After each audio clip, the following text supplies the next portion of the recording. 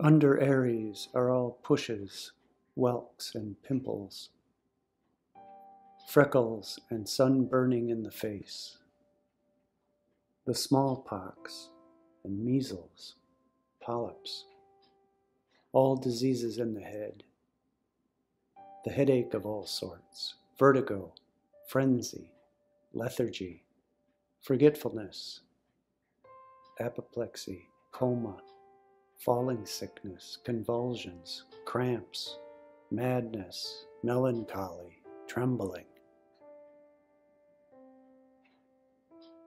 Under Taurus are all diseases incident to the throat, as king's evil, sore throat, quinsy, wens in the neck, flux, or rheumatism in the throat.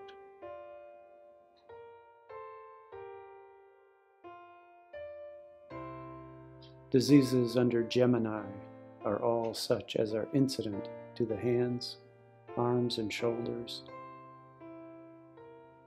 whether they come in a real way or by accident, as fractures, dislocations, and such as come by bloodletting, corruption of the blood, windiness in the blood.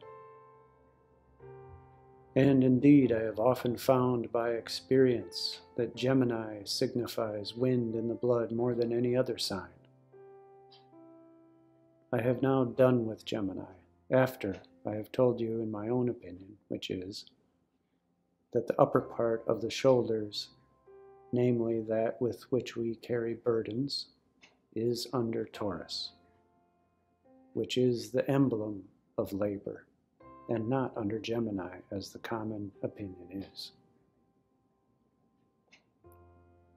Under Cancer are all imperfections of the breast, stomach, or liver, also whatsoever are incident to the breasts of women, as Cancer is there, and that inflammation which women commonly call the ague in the breast, pleurisy, want of appetite to victuals, want of digestion of victuals, coldness and overheat of the stomach, dropsies, coughs.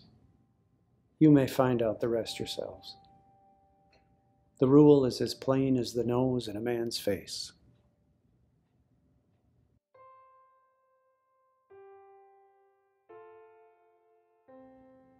Under Leo are all passions of the heart, convulsions. But if I may make so bold as to digress a little, I shall tell you, and prove it too when I am done, that convulsions are not a disease of the heart, but of the brain. The truth is, it is one of old Aristotle's opinions, which crept into this noddle. As he was marring Plato's philosophy, the nerves have their original from the brain. Convulsion is a plucking or a twitching of the nerves. Ergo, it is a disease of the brain, not of the heart.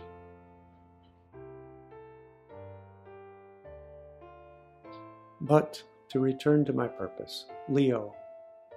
Under all diseases, the heart or back is subject to, as qualms and passions, palpitation and trembling of the heart, violent burning fevers, sore eyes, a yellow jaundice, and all diseases of choler, and such diseases coming of adjustion of blood, as pestilence. And I am afraid London will find this too true so soon as Saturn comes into Leo. I pray God mitigate this evil influence toward them at that time. Under Virgo are all diseases incident to the bowels, the mesaraic veins, the omentum, the diaphragm, and spleen. Take a few instances in this particular: worms, wind in the guts, obstructions, the colic and iliac passions, hardness of the spleen, hypochondriac melancholy.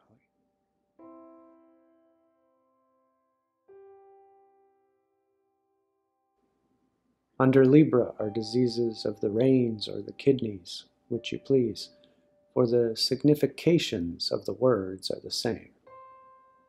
Heat of the reins in women, which sometimes causes death in travail, many times abortion, always hard labor, the stone or gravel in the reins.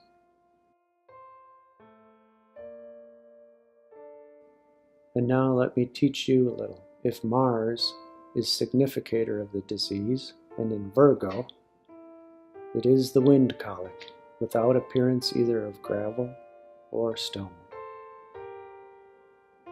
Have a care of your patient, lest it turn to be gravel in the kidneys when Mars comes into Libra, and to the stone of the bladder when he comes into the Scorpion.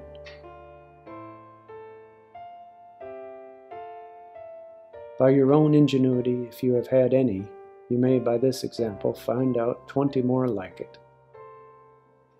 Lastly, under Libra are all diseases coming of wind and corruptions of blood. Now, under the Scorpion are gravel and stone in the bladder, inflammations and ulcers there.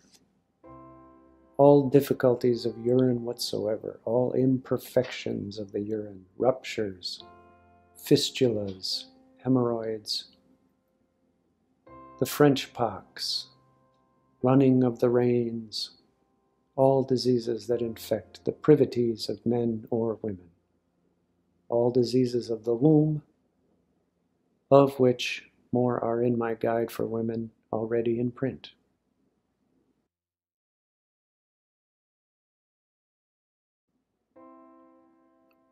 Under Sagittarius are all diseases in the thighs and hips, sciatica, fistulas in those places, heat of blood, pestilential fever.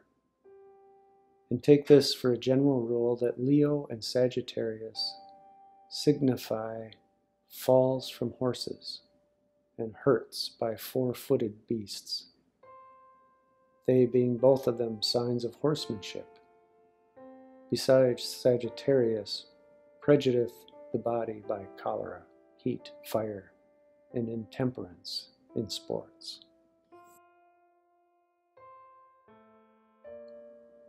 Under Capricorn, all diseases in the knees and hams, pains, sprains, fractures, and dislocations, leprosies, itch, scabs, all diseases of melancholy, and all rumors called scirrhus.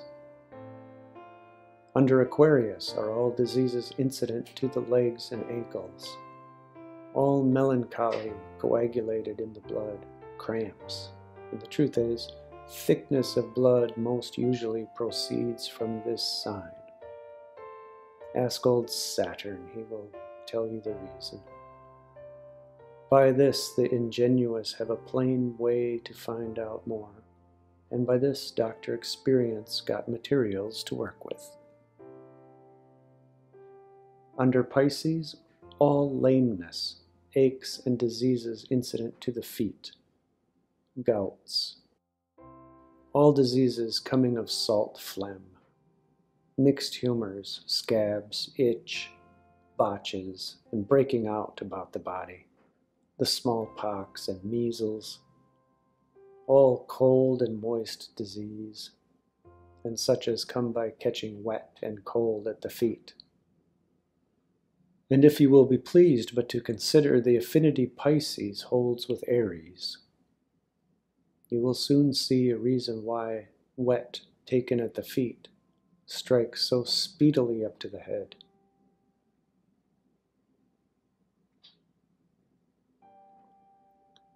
As for houses of the heavens, they have the same significations with the signs. The first house with Aries, the second with Taurus, and so analogically till you come to the 12th house, which hath the same signification that Pisces hath. I have now done with this part, Only be pleased to notice that the fiery signs stir up diseases of cholera, airy signs, diseases of phlegm, signs of double bodies like Pisces, Gemini, diseases of mixed humors. And thus much for this part, the pains of which have been mine, the benefits shall be yours, if you will but turn idleness out of doors and place ingenuity in his room.